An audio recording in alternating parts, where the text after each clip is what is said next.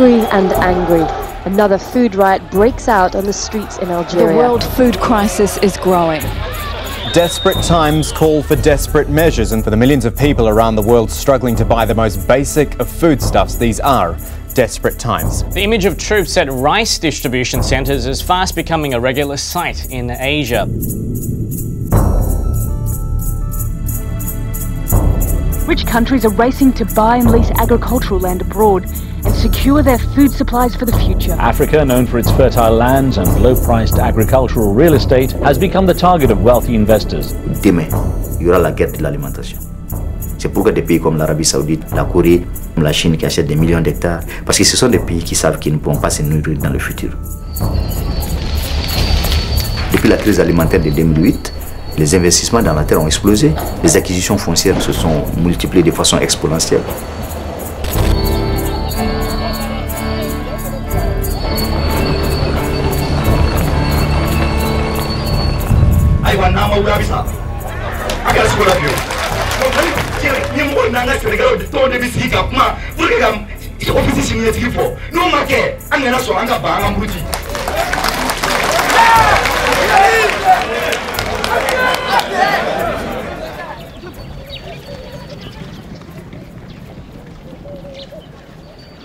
Nous avons 2 tiers de notre territoire qui est désertique.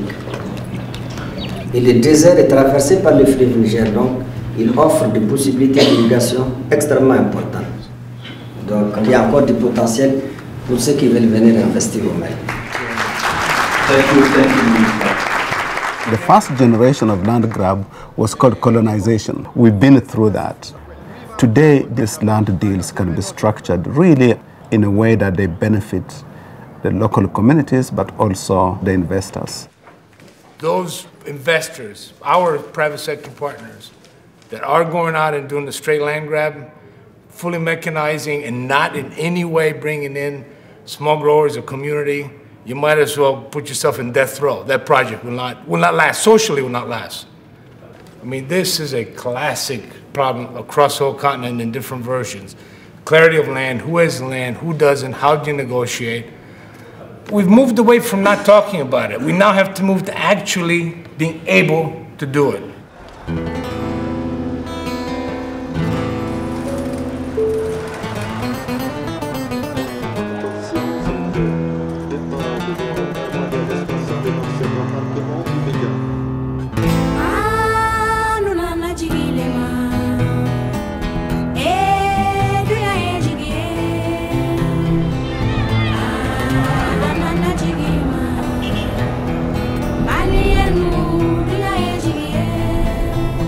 Africa has a very critical asset for food production for the global community.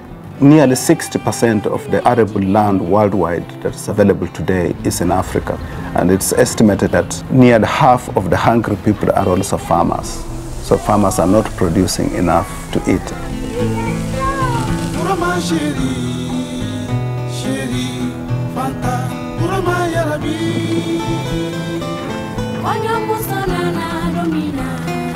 C'est nous qui produisons l'alimentation pour ce pays-là.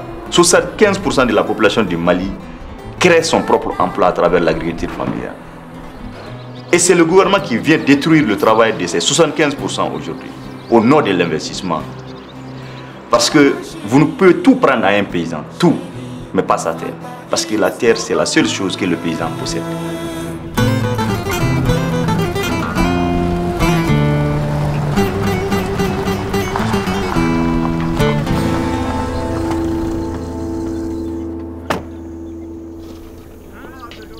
First works, the first office block, 50 offices, 2 dining rooms, 2 places for prayers. Yeah. So this is actually centered where the fields will be when we develop them all. Okay. This will be almost centered because it occupies an area quite west of the center. That is fabulous. Finally. Finally something. Finally something. Finally yes. the beginning. Good. Okay.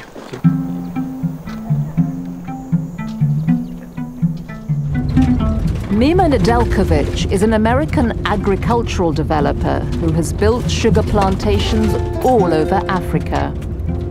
Now Mima is finalizing plans for a vast industrial sugar operation in the center of Mali, one of Africa's poorest nations.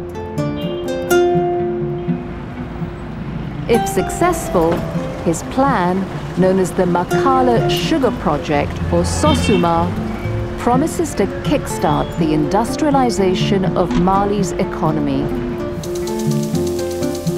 SOSUMA intends to lease 200 square kilometers from the Malian government in the country's most fertile farming region, the Office du Niger, for a plantation and factory.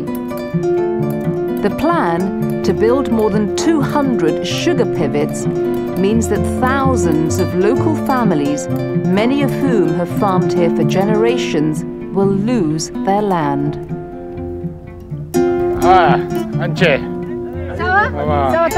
When SOSUMA takes control of the land, Mima is asking these displaced farmers to become contracted sugarcane growers, each one cultivating a small portion of the vast plantation.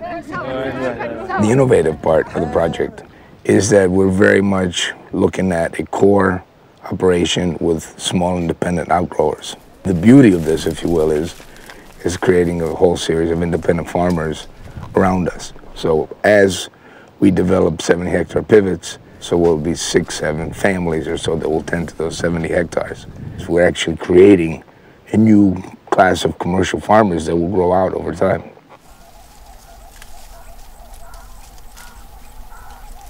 Nako ne masasa nowe kabote ame santa ani segmo bi ame seneke nyona amate ngakile so ame sen kofi amtanye osoro mbana okoso ango nyoshende gitano fanga anga bailema bato yankan. The independent small grower out here with this millet family with their 1 or 2 hectares, they've lived in here the way they did the same families 300 years ago. There's no change.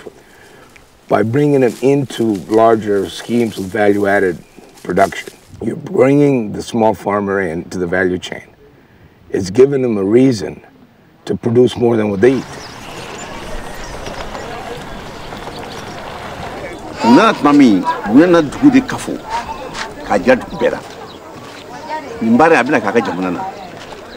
Amba fe ka dona na kera abi gelea misoro ako fanyi. Mokoton na no komi me dumini ke ko skin sabaka kle kono. Otia. Gouvernement de adi ka du golo di projet ma gouvernement de adi on note. On note. Ama di on nye na magale mo fo on nye amasara on na. Gouvernement de adi ko ba fe ko ke fanda ya kele fanda de be malaya. Muso barati. Mais on na an yere kunna na kalafuru ko minamuna. Kalafuru ko uya fanya am muso anga na fa chama bi kalafuru la. Na go foro bala ka daw ma san kalo tanifla foni muso min gonti se ka fenken yere yi. O kono o ye am muso hakili do bara infe koso be wa ambala.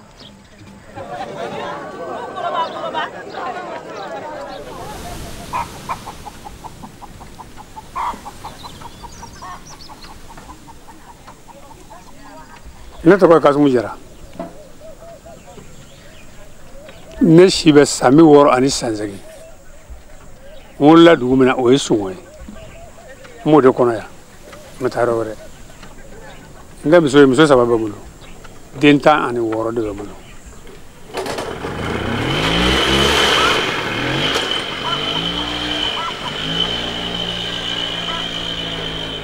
Ayi masi bon ne fɛ ne yɛrɛ ka so masi tɛ fanga yɛrɛ a bɛɛ bɛ jɛ ka baara kelen de kɛ nka a bɛɛ jɛlen n'i y'a fara ɲɔgɔn kan a bɛ komi i n'a fɔ a ka taari 30 a bɛ taari 30 bɔ nka taari 30 in kɔni kɔnɔ fini b'a la fɛn o fɛn bɛ sɛnɛ a fɛ kaba b'a la tigacoya 2 b'a la ani ka taa bila sɔ la a bɛɛ b'o kɔnɔna na an m'an ta de sɔrɔ an m'an ka balo sɔrɔ an tɛ ɲini la sukorokala in a nafa t'anw kan ne ko fɛn sɔrɔ a la e mɔkɛ y'a ta k'a la e fa y'a ta k'a la e yɛrɛ bɛ k'i ta k'a la sanji mɛ taa wuli ka taa maa wɛrɛ dɔ k'a y'a diyan k'a dun wariko natɛ don min ti ban o ye nin ye tiɲɛ de ye a ti ban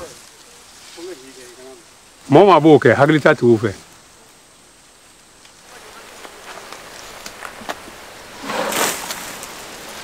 Agriculture is a culture, it's a way of life. And every time you change a way of life, you create uncertainty about the distribution of benefits and risks. And so these debates are an integral part of changing any cultural system.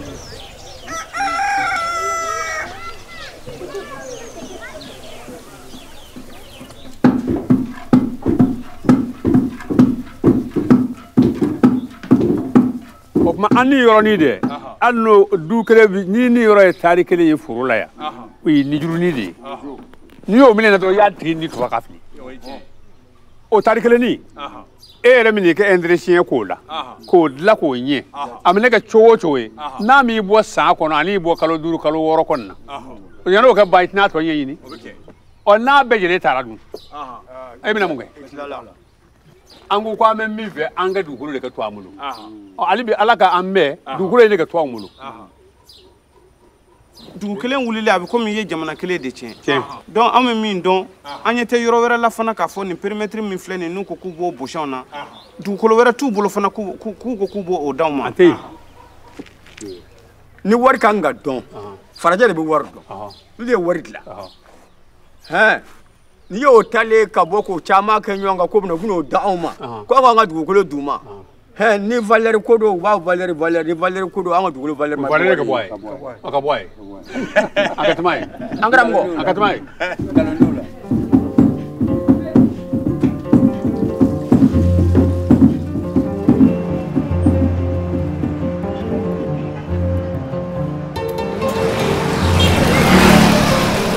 His involvement with Sosuma began well before the world food crisis.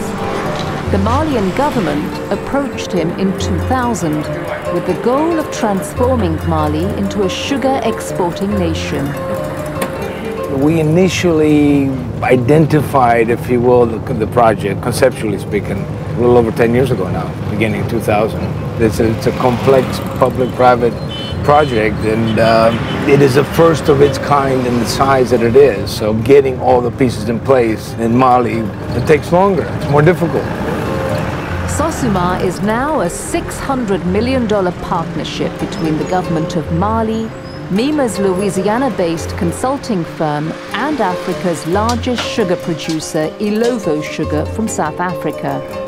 It's financed by 17 lenders, including the African Development Bank, the South Korean Export-Import Bank, and the Saudi-based Islamic Finance Corporation. Nick, how are you? Nice to see you. Good. Very good. C'est le PCA. Le CDB, c'est avocat du ministère de l'Industrie. Ah, excellent. Il a travaillé beaucoup sur les projets maintenant, n'est-ce pas? Although construction work at the factory site has begun, the complex package of loan agreements is yet to be ratified by the Malian government.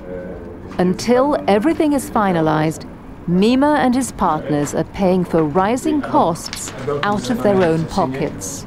By way of introduction, there has been progress on many aspects of the project since the board last met in May.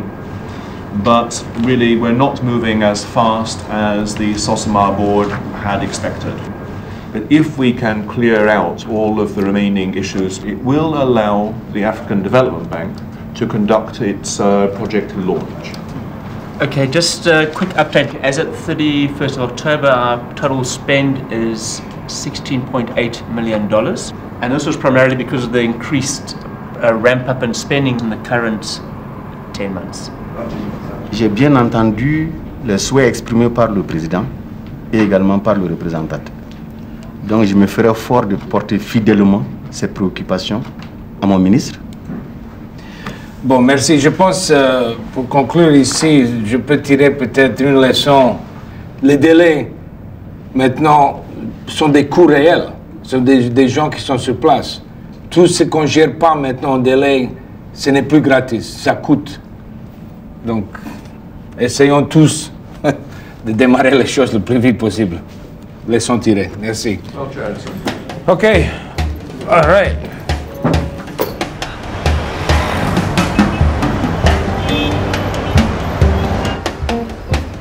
États-Unis. Ça va, ça va. Bâton rouge, ou bien? C'est pas possible. Je viens sans voir le maire. Bon, maire, là. Merci. C'est une procédure longue, mais en train de finir pour tous les financements encore. Il faut aller aux actes. Plus de discours, ils veulent voir le contraire. Il ne faut pas attendre. Vraiment, les dernières conditions sont la main de l'État. On essaie même d'y arriver à tout pour pouvoir faire la pause première. Voilà, c'est ce que je veux. Le président avant qu'il finisse son mandat, parce que lui, c'est fini en mai. En mai.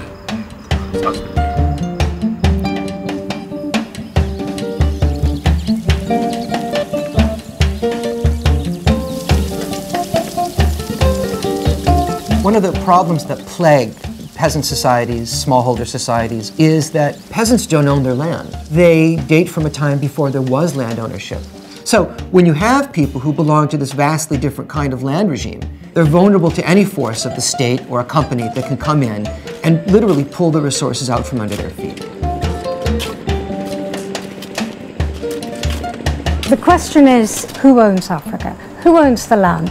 Is it the people of Africa, the ordinary farmers who own the land, or is it their governments? Only about 10% of Africa is under European-type entitlement. So that means 90% of the land belongs to who? The Office du Niger farming region is the creation of the French colonial regime dating from the 1930s.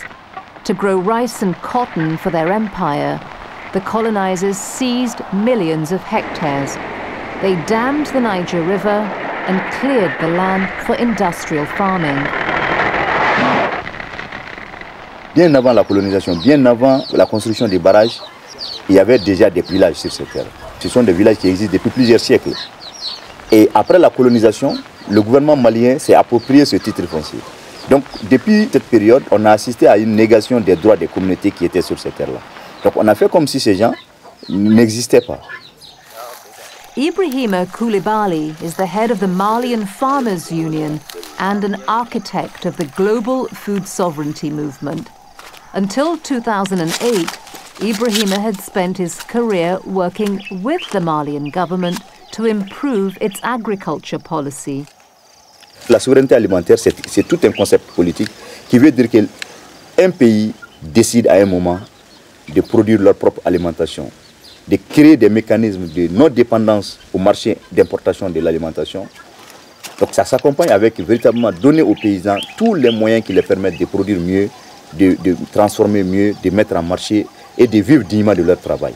Aussi, il y a toutes les dimensions, préservation de la biodiversité, refus des OGM qui sont des systèmes de dépendance des multinationales. Donc toute la dimension de l'agroécologie aussi fait partie du concept de souveraineté alimentaire. After years of Ibrahima's lobbying, Mali became one of the first countries in the world to adopt food sovereignty as government policy in 2006. C'est avec nous que le gouvernement a fait la nouvelle politique agricole du Mali. Et nous avons élaboré une très bonne politique agricole qui reconnaît la souveraineté alimentaire, qui reconnaît l'agriculture familiale, qui reconnaît qu'on doit donner la sécurité foncière à l'agriculture familiale. Mais c'est cette politique-là qu'on est en train de piétiner aujourd'hui. C'est devenu juste une opération de captation d'argent aussi. Et c'est pour ça que nous sommes déçus. When the world food crisis struck in 2008, Ibrahima saw his role transform. Anti-marfata, anti-muruta, anti-tamata. Nga chigelau, na magri toire la bitu peu Sénégal miseni ko dewa. Nous klala hectare bakeme na hectare bakeme ni mimba au mablo. Una pe mne kafiri. Ayi wula akale la pasa. Aya porka do akatona no ta. As the government began leasing land to foreign investors like the Libyans, Chinese, Ukrainians, Saudi Arabians and Senegalese, Ibrahima dedicated himself to fighting the violence and abuse that accompanied their arrival.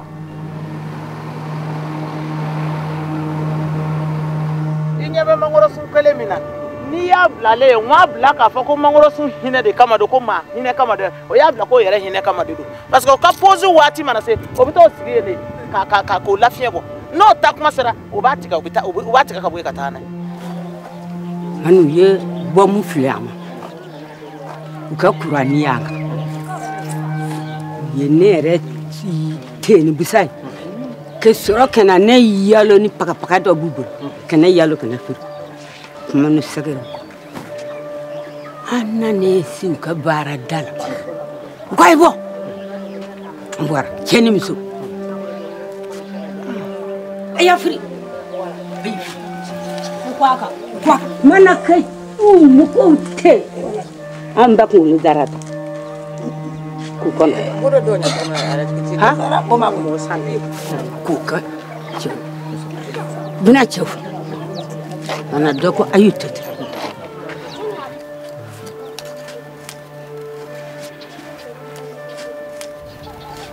Ces terres ne doivent pas être cédées de cette façon-là. C'est l'État malien qui crée tous les problèmes. Il y a une violation de l'ensemble des textes qui régissent le foncier au Mali. Il y a une violation de toutes les conventions que l'État malien a signées en matière de protection des droits de l'homme.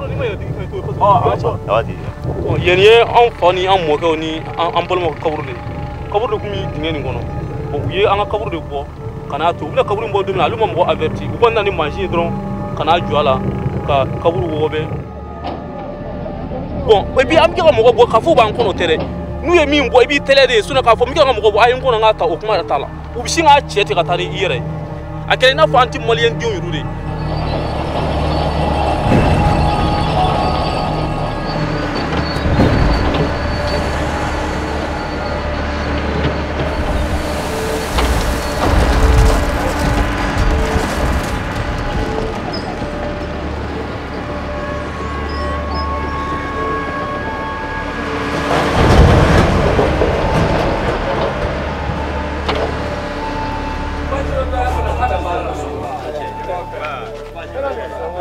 Nous avons organisé un forum avec les communautés au cours duquel l'ensemble des chefs de village sont venus pour exprimer leur opposition totale au projet sucrier. Nous sommes mairie, là ça n'a kuma, ani commanda bayo simpara. Olu debe ko nyere ama jawyo ama ka dukolo mnaola. Dukolo e jamana tadi. Ni jamana mako selama aba mnaola. Umana uma contrat fu nyene ka papier signé anu nyongo ka foko ube ka benga ka ube ka klaka yorodo yira la ka o ta sikino. Onu yeru munum bi dumini soroka ka kono. Olu de bi faranyonga ko sa ko ka ton siki. O de publicité ka makala radio sola. A intérêt de makala radio sola anga publicité ka kala. Bon, o de ko mbade ba anga. Sosima has polarized opinion between the many villages in this area. Often less than a kilometre apart, some villages wholeheartedly support Sosuma, while others are staunchly opposed. For us, it's clear the community, the local population must buy in. So we have been spending a lot of time with the local population, both the village elders, the chiefs, to envision what this place could become. Anche, comment allez-vous? Madame, comment ça va? Soyez les bienvenus. Vous allez, mettez là, pour traduire, je pense, n'est-ce pas? Voilà, voilà, comme ça, voilà. On peut discuter avec notre ami qui il est parti, j'ai compris, il était chez nous là, en Zambie, n'est-ce pas? Absolument, oui, absolument. Alors, tiens qu'on a et ils n'ont vu que du bonheur, rien que du bonheur dans ce patelin-là. Ça, c'est bien.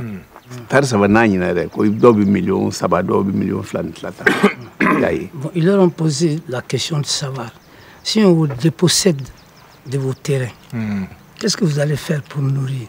Ils disent que l'argent qu'on gagne à la canne, il y en a qui peuvent gagner 3 millions jusqu'à 4 millions.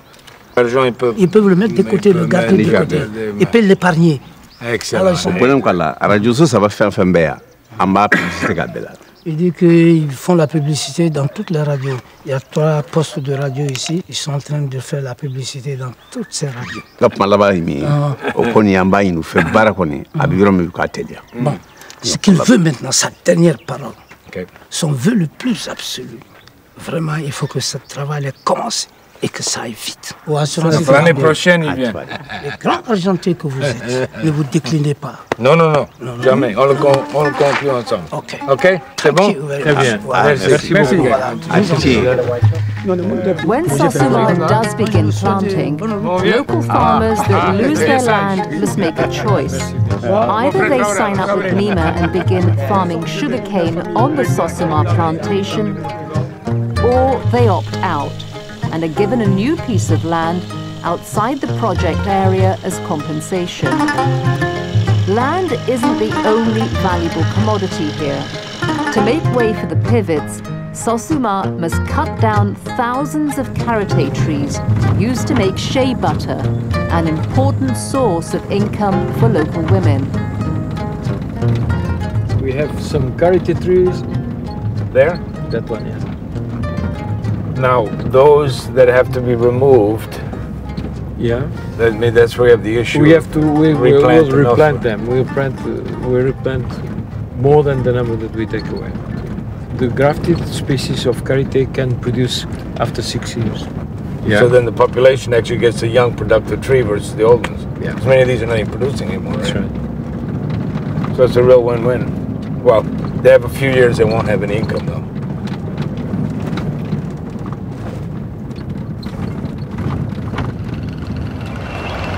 Sosuma's funding from the African Development Bank comes with conditions attached.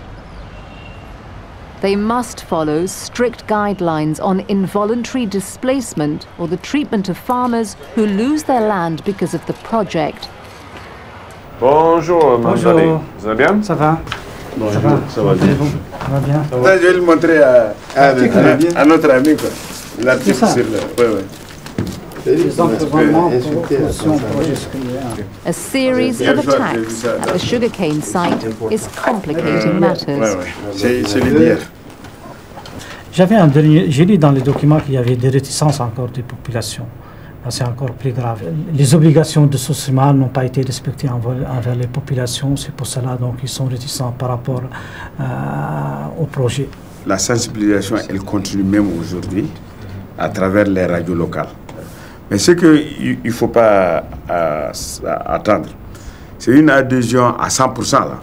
Ça, je vous dis, elle n'existera jamais. Il y aura toujours une certaine minorité, pour des raisons propres, qui va essayer de revendiquer.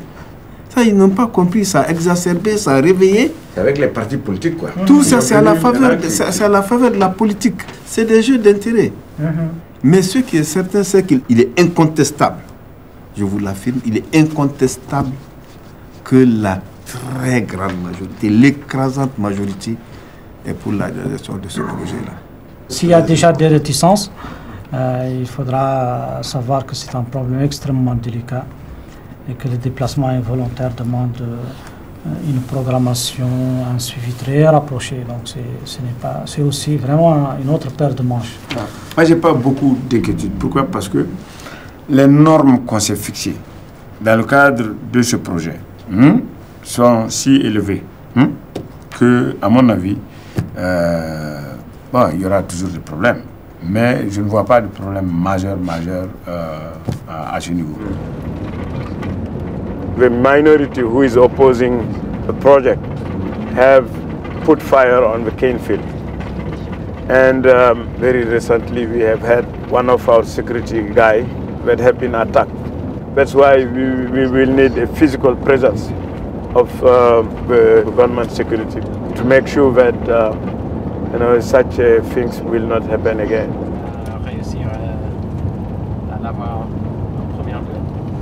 Ça va? Ça va bien? C'est vous le grand chef. Ça va? Oui, ça va. Ça va bien? Et vous, ça va? Oui. Ça marche? Oui, ça va, la santé, ça va mieux? La santé, ça va. J'ai commencé à travailler il y a 3 jours. Ah, bon. Mais ça va très bien. Allah, les plaies sont cicatrisées, mais la plaie qui est sur le cœur, il faut que j'ai le premier paquet de régime de sucre entre mes mains. Comme ça, la plaie du cœur va se cicatriser. Sinon, cette plaie va continuer toujours. Hein. Non, ça va se réaliser. Voilà, Inch'Allah. Ça va se réaliser. Inch'Allah, Inch'Allah. Dans tous les cas, il faut continuer comme vous le faites. Ne pas être violent. Non, du tout. À rester dans le cadre de la loi. Oui. et à également dialoguer. Absolument. Moi, je suis pour ce projet. Je ne te dis rien que toi qui n'es pas dans le projet. Je m'en fous de toi. Mais moi qui suis pour le projet, pourquoi tu veux m'embêter? La rizerie qui est de l'autre côté, là, au moment où on voulait l'aménager, il y a eu des opposants. Mais par la suite, ceux mêmes qui s'opposaient, ils sont venus. Bon, c'est tu n'as pas du projet, tant pis. Je m'en fous. Je te laisse parler, je te dis tout ce que tu veux. Tu fais des balivernes, tu racontes tout ce que tu veux. Moi, je passe.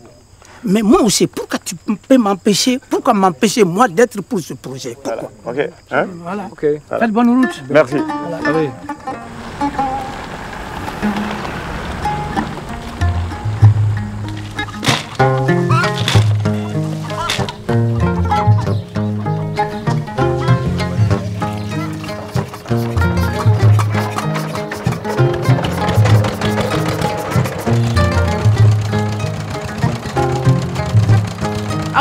Ama no ngonya boala am so ko ndigi bede shi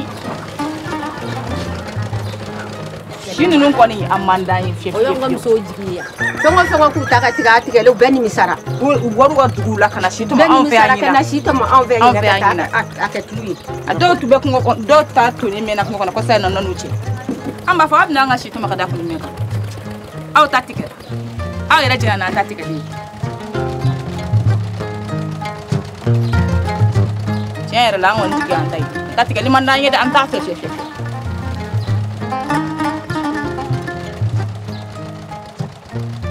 Change is difficult for everyone. It's more difficult for those that had the least change, that traditionally haven't had change, because they don't know it. I mean, it's the unknown. But the key is the scratch peasant farmer to become slowly, with time, small commercial farmer, and then a larger commercial farmer. But if you want to be so respectful that you say any change you might input is not good, then you know what? Pack your bags and leave. Then what's the point of being here? What is the point of being here?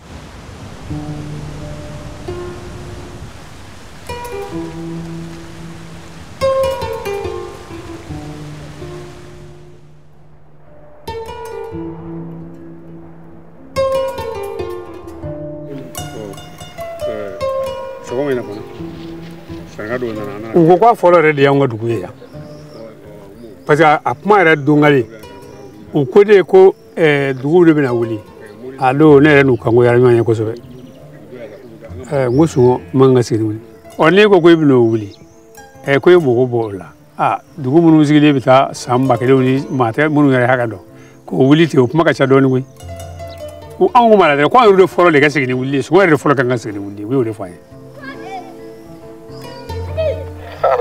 kan lamɛnbagaw an bɛ foli tɛmɛ kɛ ka ɲɛsin aw bɛɛ lajɛlen ma a dugunden ma la k'a fɔ bi marikala ani a lamini sana ni a lamini kibaru min kɔni bɛ o bɛ tali kɛ marikala sukaro dilayɔrɔ ko kan n'an ko a ma ko sosibar bamananw ko ten ko mɛ da kumakan kɔnɔ k'a fɔ ko min n'a fɔ sisan a bɛna u bɛna jate de minɛ k'a fɔ foro bɛna bɔ u bɛna a ka foro minɛ a na u bɛna komi a bɛ fɔ komi a fɔ a ye cogo min na sisan k'a fɔ an b'a fɛ k'a ka foro minɛ a la n ma sɔn a la cogo la kama ne kun ko n'o la dɔrɔn ne tɛ se ka sɔn a tugun ne la radio kuma fɔ a ka so a ma de a bɛna kɛ tan a bɛna kɛ tan a bɛna kɛ tan kuma caman bon an ni minnu fana bɛ ɲɔgɔn kɔnturu la tuma bɛɛ u bɛ dɔ dilan ka t'o bila radio la k'a komi sini yɛrɛ baara yɛrɛ bɛna daminɛ sini. Marakalakaw sisan ni sibila wɛlɛntigila Sanamadugu ka taa se Sana lamini bɛɛ lajɛlen ma kalafuru in a baara kan ka se yɔrɔ o yɔrɔ la bɛɛ b'a dɔn k'a fɔ n'an kan k'an disi gosi ni fɛn ye bi k'o bɛna kɛ sababu ye ka an ka siniɲɛsigi sabati an bolo o ye Sosumare ye ni kɛnɛyasow sɔrɔla denmisɛnw ye baara sɔrɔ kuran ye labɔli kɛ mun de tora tuguni ɲɛta ale bɛ sabati o ye ɲɛta sira de ye.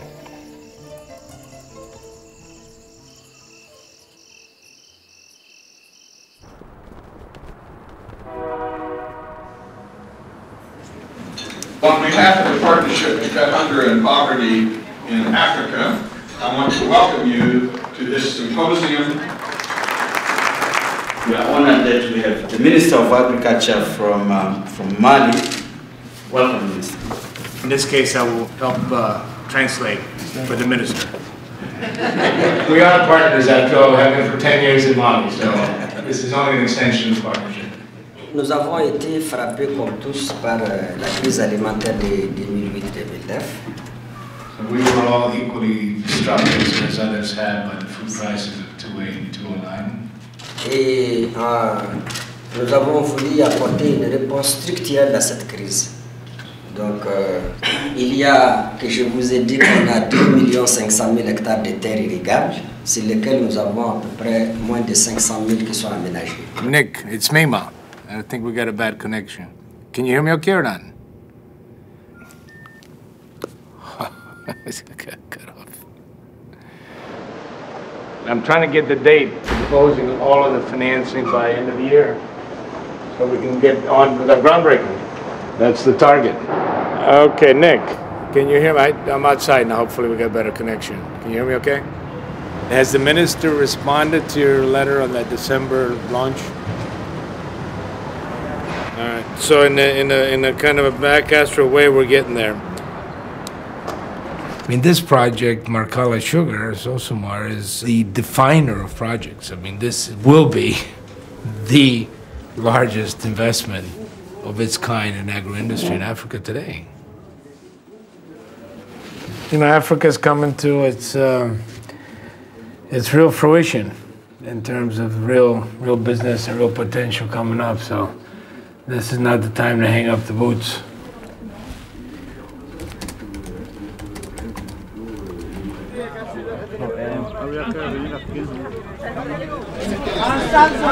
Véritablement, nous sommes très heureux d'accueillir tout ce beau monde qui est là aujourd'hui et qui représente toutes les sensibilités d'organisation au niveau mondial qui luttent contre ce phénomène d'accaparement des terres.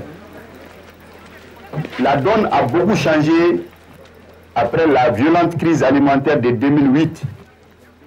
À l'époque, nous avions pensé que c'était l'occasion pour les hommes politiques de véritablement commencer à s'occuper de l'agriculture paysanne familiale. Mais on estime qu'aujourd'hui, plus de 30 millions d'hectares de terres ont été cédés à des investisseurs en Afrique. Ce qu'on ne dit pas souvent, c'est que les législations, même dans les pays, ne permettent pas de faire ce que les gouvernements sont en train de faire. Ils sont dans l'illégalité totale. Et c'est pour ça que nous avons créé cet espace de dialogue pour élaborer une stratégie concertée et aller dans une démarche d'ensemble. Je vous remercie.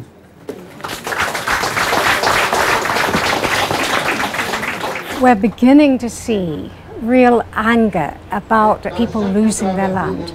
And we know already that many civil wars, a lot of social conflict is driven by land grievance. Particularly in Africa, Rwanda, there were elements of that, certainly Sudan, Liberia, Sierra Leone, South Africa.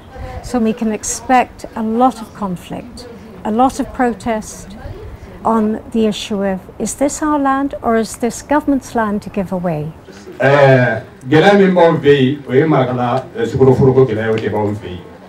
C'est que les gens, Mali jigné de Kundo, Nyo jigné Kundo, Fini jigné Kundo, Kilinga jigné Kundo, Tia jigné de Kundo Sewi, Ngasimuta Kala jigné. Ofu go dominana. Okumana amenye momina Kundo Kasura. Doka jima rekla matrata temene. Anga mwode blalo la ka jima reke. Nous partons dans une nouvelle phase de lutte aussi au Mali. Donc nous voulons créer des cliniques juridiques et nous sommes en train d'instruire des procès contre le gouvernement du Mali, notamment pour la zone de Sanzandeng et aussi pour Sanamandou. Les campagnes ne vont pas suffire. Il faut que le gouvernement se sente en difficulté parce qu'elles vont perdre des procès.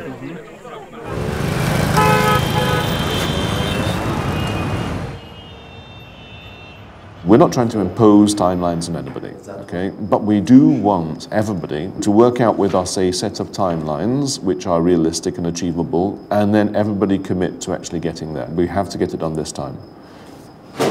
Cheers, man. Ciao.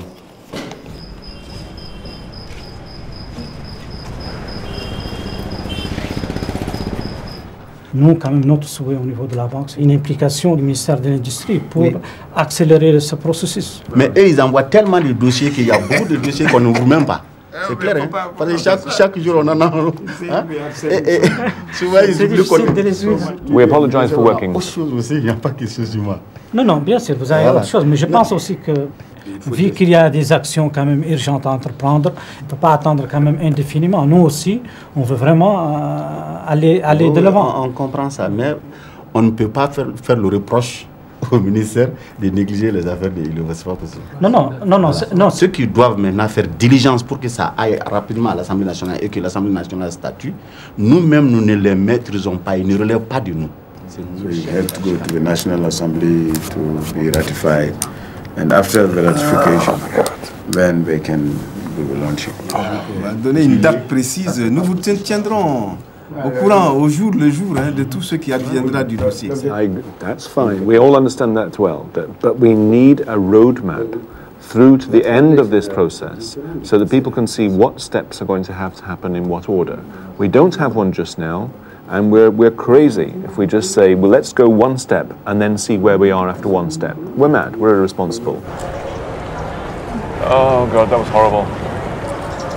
Let's get back and have a dig through that mess.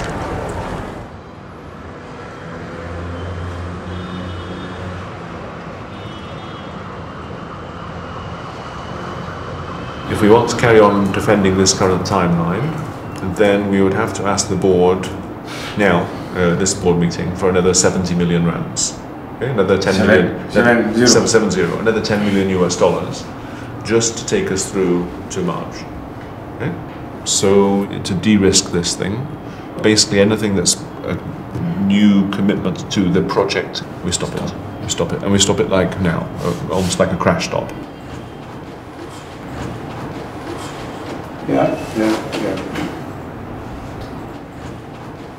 But still, I think there are options that... It's a simple fact. The money's run out. There's nothing left in there. No. Let's look at the bank account. It's zero. How much can I spend out of zero? Zero. Thank you very much. Okay, so we're all understood about that.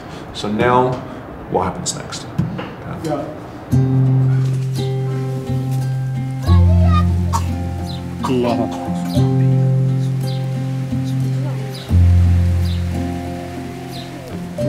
Allahu Akbar.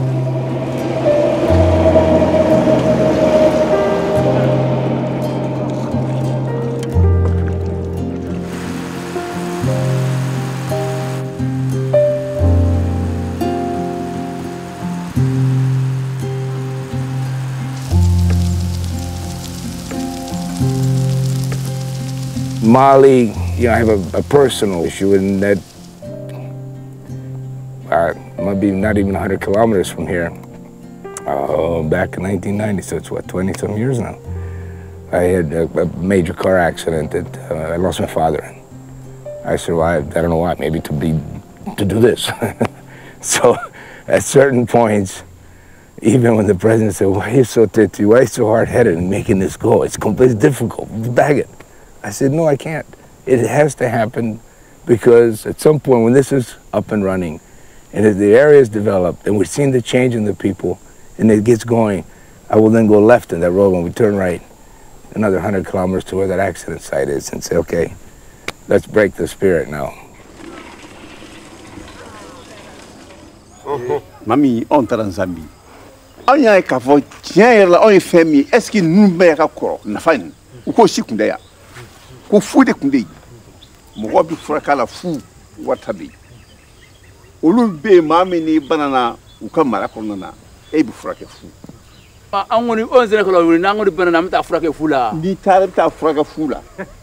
Ani Zambie ta chomi de. Oh, gotcha. Andare ay mi voyen oui ala sawa sawa natina ka ato voyen sa nyonde senga bina ambassade debe bana ona na so bara mi on debe do bara la nga bara tia dusu mi gese mi na gese assembly. These farms, if they are structured properly, they will start to function in fact as schools training Africans to upgrade their labor. And this is Africa's weakest link, is the absence of enterprises through which people can acquire practical skills.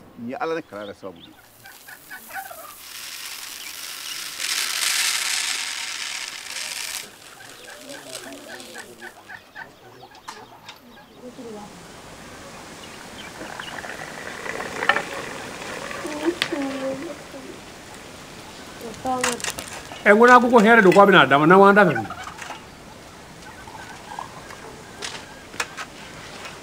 e ko bi here de man ko ndafe e ko bi here de ndafe e ni te here ve ne here do yita taki here nyewa isi ga renda ko di sama donc ibe fen do ni ne fe mi ga fe ma yone te ne ga fe bona ga de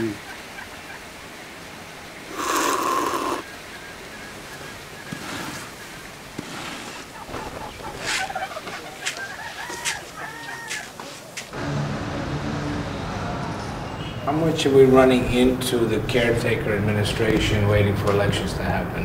When we enter election period, it's more difficult. But how important is it for the president to have a groundbreaking while he's still president? Very important for him. As a matter of fact, the minister herself, she said to the prime minister, we think that we may be ready for groundbreaking in December. What needs to be done? What still can be done or should be done, must be done informally? I guess this is my real question. I'm sure formally we're doing everything. Yeah.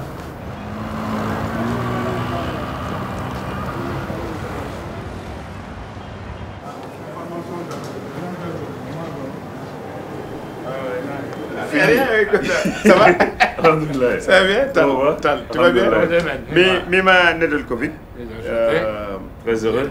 Mais ce qu'on va faire en plus d'emplois, c'est créer vraiment des fermiers qui commencent, indépendants, qui commencent à lever le modèle, qui commencent à maîtriser l'irrigation, qui vont commencer à maîtriser les machines agricoles, les tracteurs, etc. Donc ça, pour moi, c'est encore plus valeur ajoutée. C'est ces 40%, ces gens qui vont devenir vraiment indépendants. Parce qu'on ne peut pas tous rester avec un demi-hectare et tout, chacun essayer de vivre son petit lot. La zone office du Niger, j'allais dire, était don du ciel, inexploitée, en tout cas insuffisamment exploitée. Et avec un tel projet, je pense que les potentialités seront davantage mises en valeur. C'est vrai. La seule chose, je peux dire, si des fois l'administration est un peu lente pour finir le dernier